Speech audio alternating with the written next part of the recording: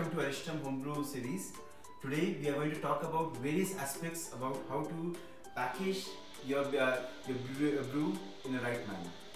The whole idea is that you are going to put in a lot of effort, sometimes 1 week, sometimes even few months, to make your perfect beverage.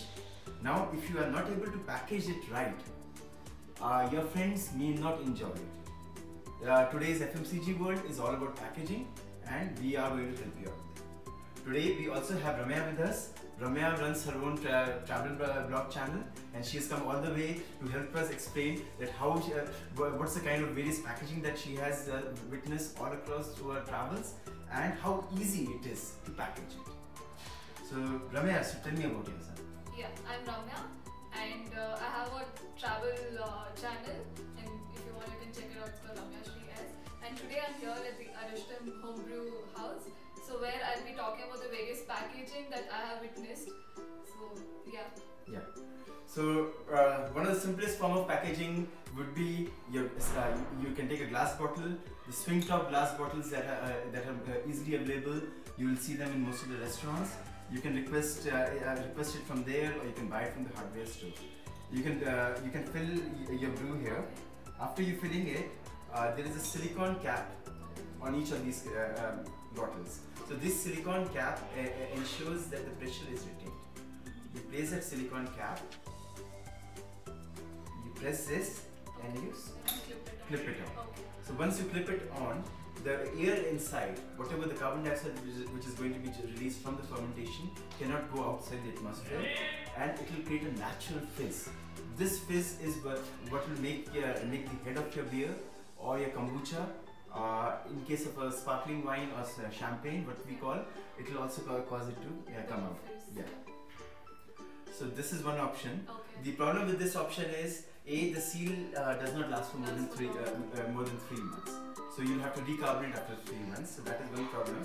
Secondly, these bottles are a little bit difficult and more expensive to find. What is really easy for you to find is these glass bottles.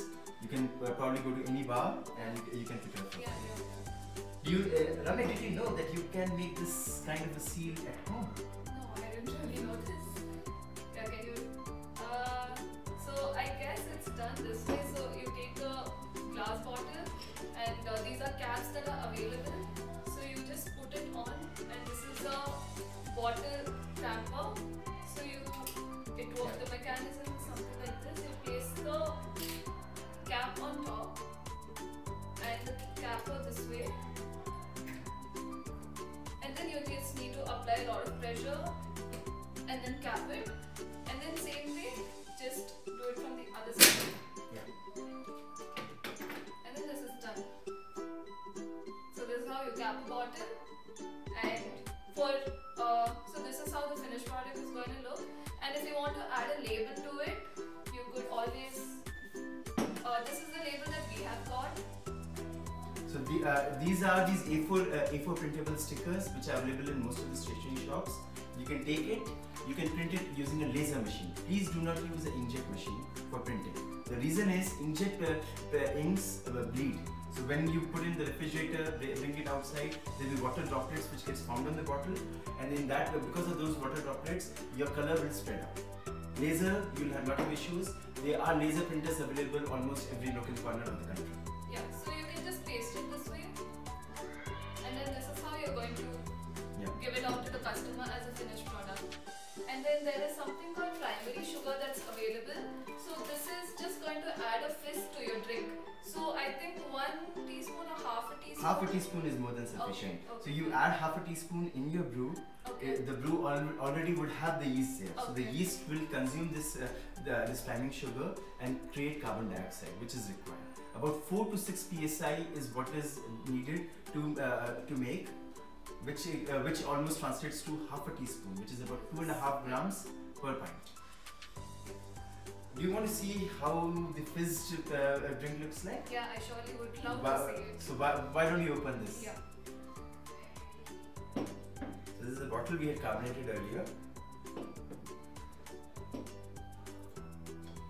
We will open this up,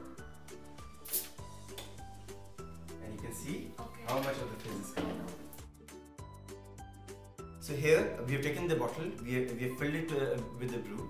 You can see the water, there's a consistent water level that we have maintained. We stuck a label to it. We add some priming sugar. This priming sugar is an easily digestible sugar which helps the yeast to create the fizz. Once the fizz is created, this pressure has to be retained. So for that we use a crown cap. This is a metal crimpable, one-time use only cap which you can use. Lot of the YouTube videos talk about bottle bombs and stuff like that. Let me tell you, in the last 20 years of my experience, I have never seen a bottle explode. What often happens is this cap comes out. That's it. But today's glass technology has improved significantly. As long as the pressure is between 4 to 6 psi, you will not have any problem. You place the capper like this. After placing the capper, you press it down and you lift it up. And you can see your perfectly crimped cap is ready. If you have any questions and queries, please reach out to brew@arishtam.com and we will be happy to help you with all your fermentation needs.